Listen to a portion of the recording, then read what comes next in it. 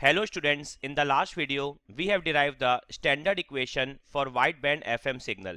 Okay, now in this video we will analyze the power in case of wideband FM modulation. Okay, we have already calculated the bandwidth in the last video by using Carson's rules. Now we will calculate the power for wideband modulation signal. Okay, तो again हम लोग यहाँ पर wideband FM के लिए equation consider कर रहे हैं जो हमने लास्ट वीडियो में कंसीडर किया था. S T is equal to A C sigma N equal to minus infinite two plus infinite J N beta cos 2 pi F C plus N F M into T. Okay, ये equation हम लोगों ने last video में derive किया था. Okay, now अब इस equation के थ्रू हम लोगों को पावर कैलकुलेट करना है for wide band F M. Okay, इसी इक्वेशन का यूज करके लास्ट वीडियो में हम लोगों ने एफएम सिग्नल का स्पेक्ट्रम ड्रॉ किया था और उसके बाद हम लोगों ने एफएम सिग्नल के लिए बैंडविड्थ कैलकुलेट की थी. ओके, वाया स्पेक्ट्रम हम लोग को बैंडविड्थ जो मिली थी वो इन्फिनिटी मिली थी because there are infinite number of side bands. आप देख सकते हैं यहाँ पर माइनस इन्फिनाइट से प्लस इन्फिनाइट तक, और ये जो F C plus N F M के जो टर्म्स हैं वो क्या शो करते हैं, आपके साइड बैंड शो करते हैं. तो इसलिए जब हम लोगों ने बैंडविड्थ कैलकुलेट की थी वाया स्पेक्ट्रम तो हम लोगों को इन्फिनाइट साइड बैंड्स होने के कारण इन्फिनाइट बैंडविड्थ मिली थी. ओके, नाउ फिर हम लोगों ने कार्सन रूल के थ्रू बैंडविड्थ को प्रूव किया था 2 into beta plus 1 into F M. Okay, now इस वीडियो में जैसा मैंने आपको कहा कि हम लोग इसी wide band F M signal के लिए पावर कैलकुलेट करेंगे. ओके, तो देखिए आप जरा यहां पर अगर मैं इसे ओपन कर दूं यहां से जो आपका समेशन है तो कुछ इस तरह से हो जाएगा. S T is equal to, suppose करिए मैं n की वैल्यू -2 से +2 तक ओपन कर रहा हूं. ओके, तो डैश डैश डैश क्योंकि ये पूरा माइनस इन्फिनाइट तक जाएगा. ओके, तो यहां पर क्या हो जाएगा ए सी जे -2 बीटा कॉस 2 पाई F C -2 F M into T. Okay, plus ए सी जे -1 बीटा कॉस 2 पाई F C minus F M into T. Okay, plus अब n की वैल्यू 0 पुट होगी आपकी तो इक्वेशन क्या हो जाएगा ए सी जे 0 बीटा कॉस 2 पाई F C T. Okay, now n की value 1 तो ए सी जे 1 बीटा कॉस 2 पाई F C plus F M into T. Okay, similarly n की value 2 A C J 2 beta cos 2 pi F C plus 2 F M into T. And आप dash dash करके इसको up to infinity तक show कर सकते हैं. Clear है point? तो हम लोगों ने यहां पर -2 से +2 तक ओपन कर दिया है जैसा हमने लास्ट वीडियो में भी किया था for bandwidth calculation. Okay, now अब अगर मैं यहां पर पावर कैलकुलेट करने के लिए जाऊं, टोटल पावर कैलकुलेट करने के लिए जाऊं, तो हमें पता है यहां पर कि आपका हर एक टर्म जो है वो कॉस का टर्म है. ठीक है ना, और कॉस के लिए पावर हमें पता होता है एम्पलीट्यूड का स्क्वायर डिवाइडेड बाय 2. हमने एम्पलीट्यूड मॉड्यूलेशन में पढ़ रखा है ये चीजें. ओके, तो यहां पर क्या होगा, देखिए फर्स्ट टर्म का एम्पलीट्यूड क्या है आपका एसी का square J -2 square beta divided by 2, amplitude का स्क्वायर डिवाइडेड बाय 2. सिमिलरली आप लिख सकते हैं AC square J -1 square beta divided by 2 plus आप एक्सटेंड करते जाइए ए सी square J 0 square beta divided by 2 plus A C square J 1 square beta divided by 2 and last A C square J 2 square beta divided by 2 and so on. Okay, up to infinity. Clear है point? अब यहां से समझिएगा अगर मैं यहां से ए सी square by 2 common ले लूं तो आपका क्या क्या बच जाएगा ब्रैकेट के अंदर डैश डैश डैश क्योंकि माइनस इन्फिनिटी से स्टार्ट होगा. देन आपका आ जाएगा जे -2 square beta plus J -1 square beta plus J 0 square beta plus J 1 square beta plus J 2 square beta and so on. Okay, तो यहां तक आपका हो जाएगा टर्म्स. नाउ हम लोगों ने फर्स्ट क्लास में बेसल फंक्शन की एक प्रॉपर्टी पढ़ी थी. जब हम लोगों ने वाइड बैंड मॉड्यूलेशन स्टार्ट किया था तो हम लोगों ने बेसल फंक्शन स्टडी किया था जहां पर हम लोगों ने एक प्रॉपर्टी पढ़ी थी sigma n equal to minus infinite two plus infinite J square N beta is equal to 1। ये प्रॉपर्टी हम लोगों ने स्टडी किया हुआ है। हम लोगों ने x के टर्म में स्टडी किया था, जे N square x equal to 1, यहां मैं बीटा के टर्म में ले रहा हूं। ओके, तो आप देख सकते हैं कि अगर मैं इसे ओपन करूं इस प्रॉपर्टी को, तो यहां पर क्या हो जाएगा, सपोज करिए अगर मैं -2 से +2 ओपन करता हूं, तो j -2 square beta plus j -1 square beta plus j 0 square beta and so on. Actual में ये प्रॉपर्टी वही है जो आपके कैलकुलेशन में आई है। ओके, तो ये पूरा का पूरा टर्म आपका क्या हो जाने वाला है, 1 हो जाने वाला है। तो इससे क्या मिल रहा है आपको, जो pt है that is ac square by 2। तो यही होता है आपका power in case of wide band FM। Okay, clear है पॉइंट अच्छे से। नाउ अब आप यहां पर देखिए ध्यान से, वाइड बैंड FM को स्टार्ट करते समय जो हम लोगों ने कैरियर लिया था CT, ओके, वो हम लोगों ने इस फॉर्म में लिया था AC cos omega CT plus phi या थीटा, जो आपकी इच्छा आप ले सकते हैं।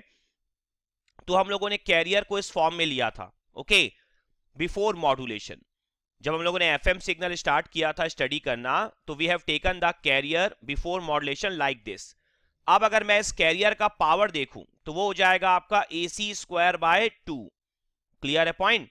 तो आप देख सकते हैं जो FM सिग्नल का पावर है, ठीक है ना, वो और जो आपका कैरियर का पावर है बिफोर मॉड्यूलेशन, वो दोनों आपके क्या हैं, सेम है। इसका मीनिंग क्या है, आफ्टर मॉड्यूलेशन मॉड्यूलेटेड सिग्नल का power and before modulation career का पावर आर सेम। ये बहुत ही ज्यादा इंपॉर्टेंट पॉइंट है आपके लिए, आपको ध्यान रखना होगा। क्लियर है पॉइंट। नाउ यहां पर एक पॉइंट और समझने वाला है, यहां पर 3 टर्म्स आते हैं पावर के।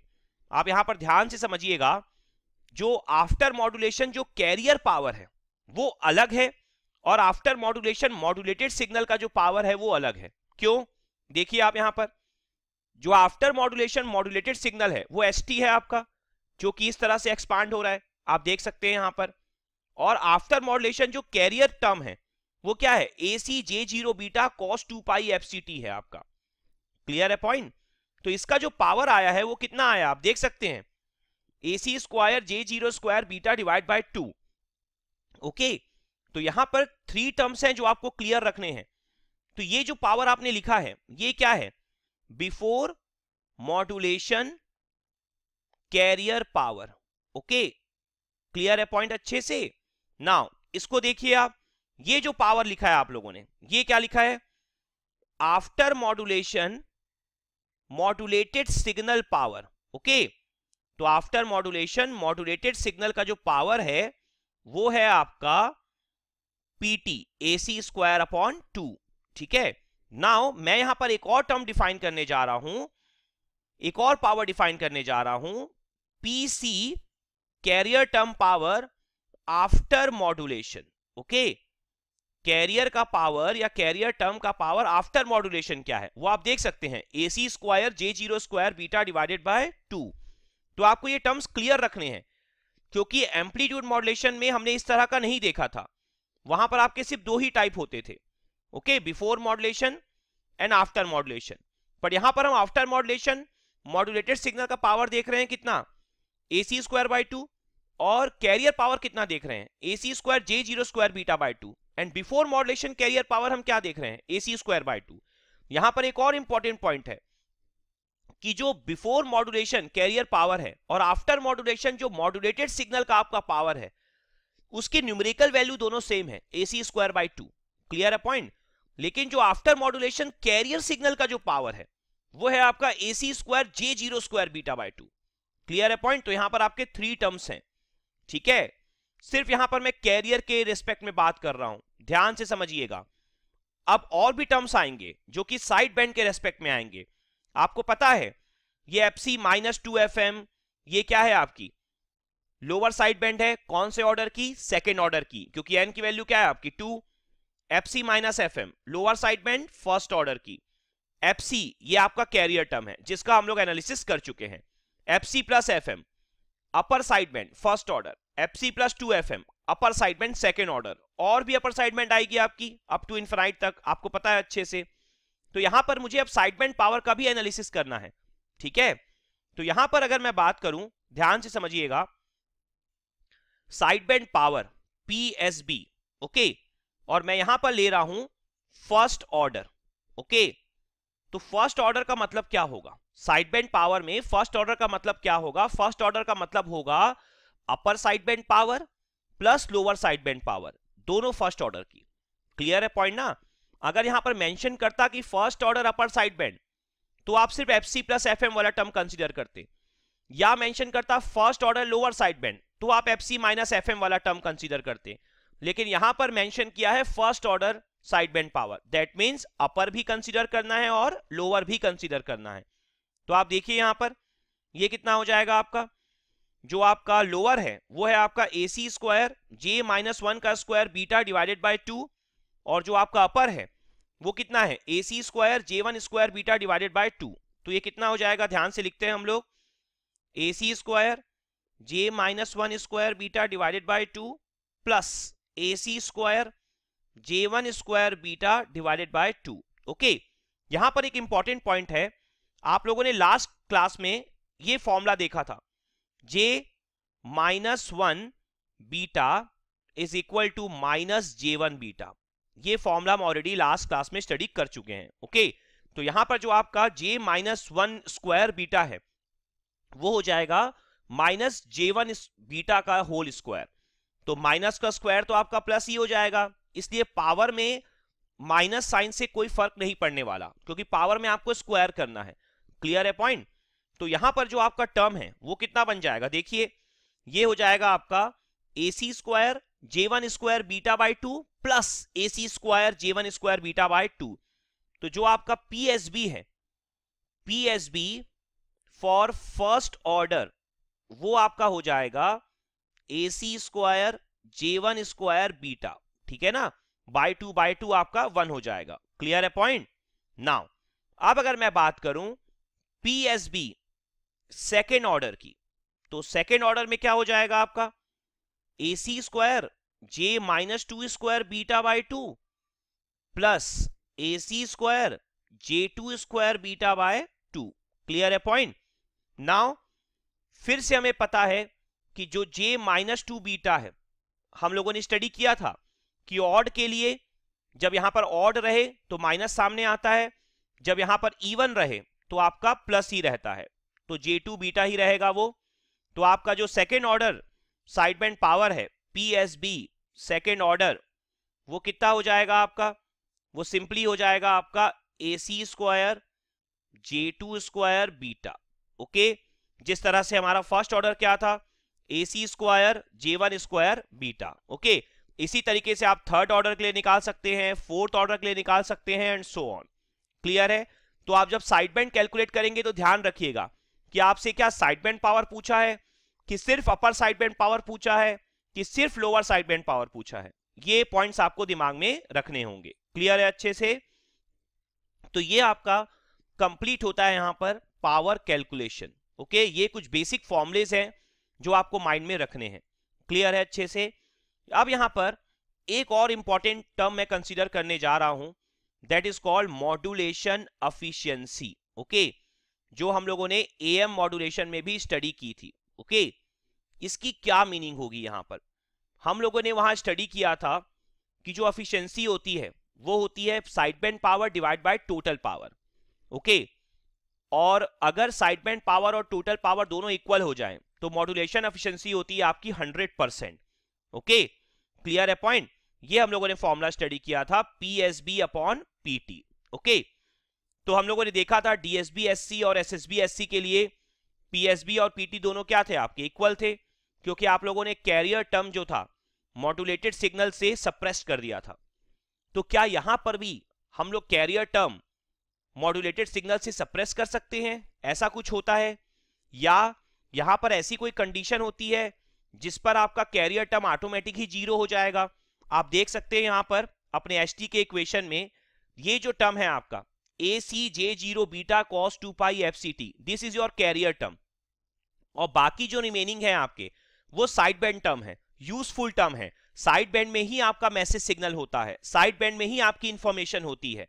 ठीक है, तो अगर मैं सिर्फ इस टर्म को यहां पर एलिमिनेट कर दूं या जीरो कर दूं तो मेरा जो टोटल पावर है वो साइड बैंड पावर के इक्वल आ जाएगा। क्लियर है पॉइंट? तो यहां पर ये टर्म कब जीरो होता है? हमेशा जीरो नहीं होता है ये टर्म कब कब जीरो होता है, इस पॉइंट को हमें यहां पर अच्छे से नोट करना है, समझना है और लिख के रखना है, क्योंकि ये पॉइंट बहुत इंपॉर्टेंट है। इसकी कुछ स्पेसिफिक वैल्यू है जिसपे आपका कैरियर टर्म जीरो होता है। हर एक वैल्यू के लिए कैरियर टर्म आपका जीरो नहीं होगा। तो आप ध्यान से देखिए, यहां पर वो वैल्यूज मैं आपको देने जा रहा हूं कि जो बीटा है आपका, बीटा की कुछ स्पेशल वैल्यू है जिनके लिए आपका जे जीरो बीटा जो होता है वो जीरो होता है। ओके, अब किन वैल्यू के लिए जे जीरो बीटा जीरो होता है, वही वैल्यू आपके लिए बहुत इंपॉर्टेंट है। वो वैल्यूज है आपकी beta equal to 2.4, 5.5, 8.6 and 11.8। Okay, in values के लिए 2.4, 5.5, 8.6 एंड 11.8, इनके लिए आपका जे जीरो बीटा जीरो होता है। अगर आपका जे जीरो बीटा जीरो है तो बहुत ही क्लियर होगा आपको कि जो AC जे जीरो बीटा कॉस 2 पाई एफसीटी वाला टर्म है वो क्या हो जाएगा आपका जीरो। मीन्स आप बोल सकते हैं career term, okay, in modulated signal is zero. Okay, career term जो है आपका वो मॉड्यूलेटेड सिग्नल में आपका जीरो हो जाएगा, जिससे हमें एक फायदा क्या होगा, फायदा ये हो जाएगा कि जो आपका पीटी है टोटल पावर वो साइड बैंड पावर के इक्वल हो जाएगा, और उससे फायदा क्या होगा, हमें जो एफिशिएंसी है वो 100% हो जाएगी। ओके, तो ये जो मैंने आपको पॉइंट बताया है ये न्यूमेरिकल के रेस्पेक्ट में बहुत इंपॉर्टेंट है। ये बीटा की वैल्यूज आपको याद ही रखनी होती हैं, न्यूमेरिकल में दी नहीं होती हैं। आपको सिर्फ ये दे देगा career term is zero for the first time, that means beta equal to 2.4, career term is zero for the second time, that is beta is equal to 5.5 and so on. तो आपको ये वैल्यूज अपने दिमाग में रखनी है, बहुत ही important values हैं आपके लिए। ठीक है, तो ये आपकी आज की वीडियो यहां पर फिनिश होती है। ठीक है, जहां हम लोगों ने पावर एंड मॉड्यूलेशन एफिशिएंसी का एनालिसिस किया। पावर में कुछ फॉर्मुलेज हैं जो आपको माइंड में रखने होंगे। ठीक है, क्लियर है पॉइंट अच्छे से? फिर भी अगर आपको कोई भी डाउट हो तो आप कमेंट सेक्शन में पोस्ट कर सकते हैं। Okay, thank you.